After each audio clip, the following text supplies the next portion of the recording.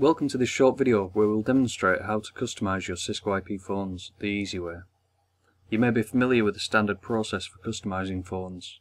This includes creating the images in a specific format and size for each type of Cisco phone that you have in your organization.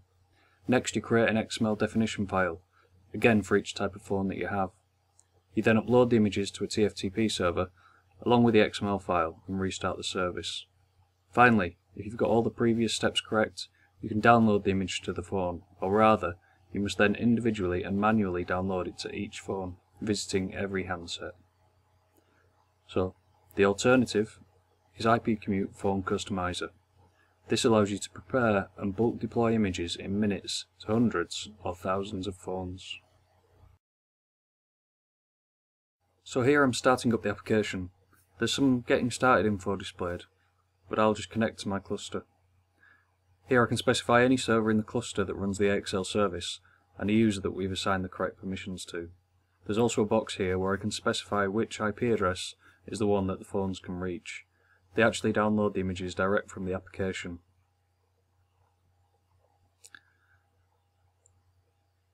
So we're in demo mode here, but we are connected.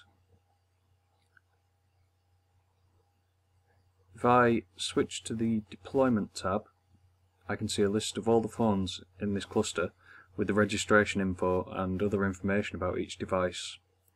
I can also click on this to switch to the screen view and see the actual screens of all the phones on the cluster. For now, I'll switch back to my import tab and I'll just import one of the sample images on my PC.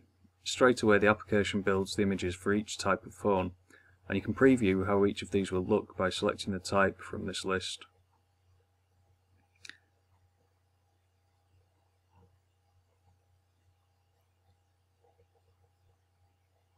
So what I'm going to do is deploy an image to one of the phones.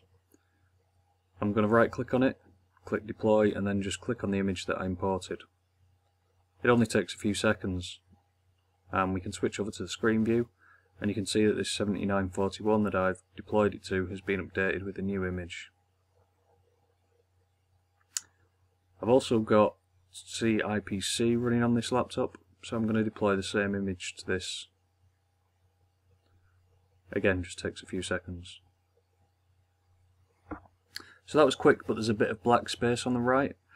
What I can do is go back to this import tab, select the IP communicator type, and I can just adjust these sliders to reposition the screen and expand it a little bit just to cover up any black space.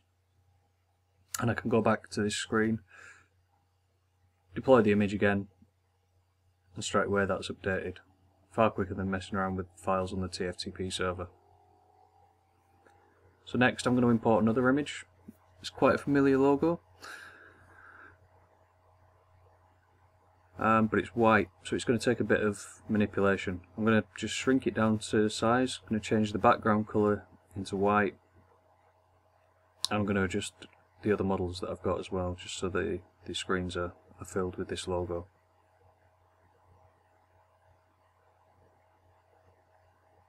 Note that the 7911s stick with this default image. They have very basic screens, so trying to fit a normal image on them just looks really bad. You can import a simple logo into the set of images, however, so we'll just import this one.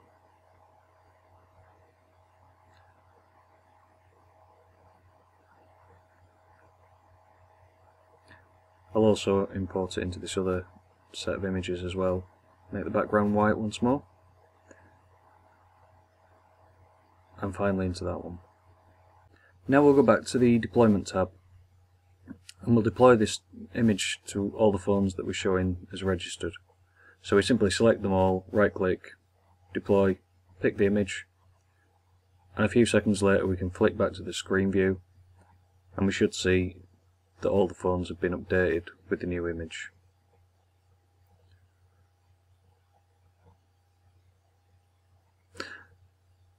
And that's all there is to it. Please visit our website for more information and download an evaluation version today.